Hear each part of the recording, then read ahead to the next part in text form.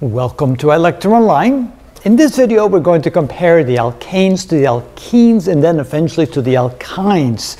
So what are alkynes? Well, in order to be able to explain that, we want to show all three of them as an example side by side, and to do that we're going to use the compound that has two carbons. So in this case we have what we call ethane, that is called an alkane, and notice that they all have single bonds, so between all the carbons you'll have a single bond. The general equation of an alkane is that for every n number of carbons you have in the chain, you'll have 2n plus 2 hydrogens in the chain.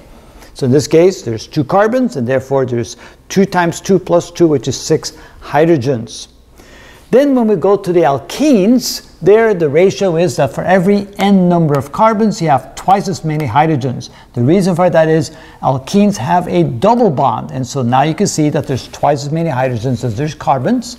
This is called ethene instead of ethane, and notice that is the official IUPAC name. That's the International Union of wow, what does it mean again? I'll have to look it up. It's the official naming convention that they use for these kind of chemicals, but the common name is ethylene. Ethylene is what we call ethene. And again, it's just what we have here. It's double bond on the carbons, 4 hydrogens, and notice that this is what we call a colorless gas. It is a plant hormone that is exuded by the fruit when it ripens, which is kind of interesting. And if you then take the hormone, the ethylene, and you put, let's say, fruit in a bag and you put ethylene in it, that hormone will help ripen the fruit. So in other words, ripening fruit puts out the ethylene, and ethylene causes the other fruit that's not ripe to ripen. So if you don't want the other fruit to ripen, you want to separate ripened fruit from non-ripened fruit. And if you want the other fruit to ripen, you want to put them together to help the ripening process. Half of the ethylene that's produced in the world is used for plastics, polyethylene plastic. So there's a lot of that going on in the world, and we produce about 150 million tons of ethylene per year. So it's a very common chemical that we use in production.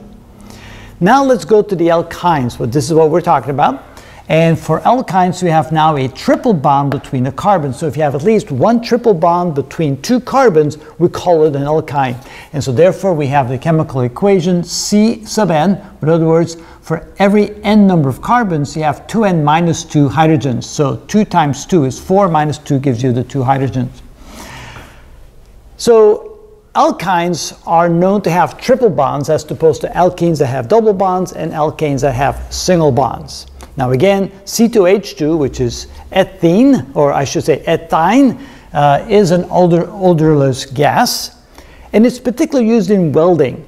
Now we have a common name for ethine. It's called acetylene, and that's a more commonly used name in industry. And whenever you hear acetylene, you think about acetylene torches. So what they do is they have oxygen and then ethine or acetylene put together.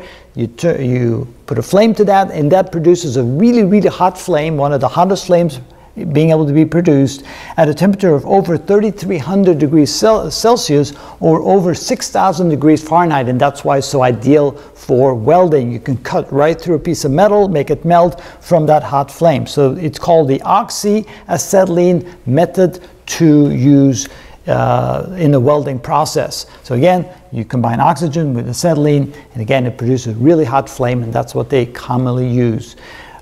Again, you can see then the comparison between alkanes, alkenes, and alkynes. So now that you know what alkynes are, we're going to show you some examples of other kind of compounds that uses either single, double, or triple bonds, and we'll get some more familiarity with it.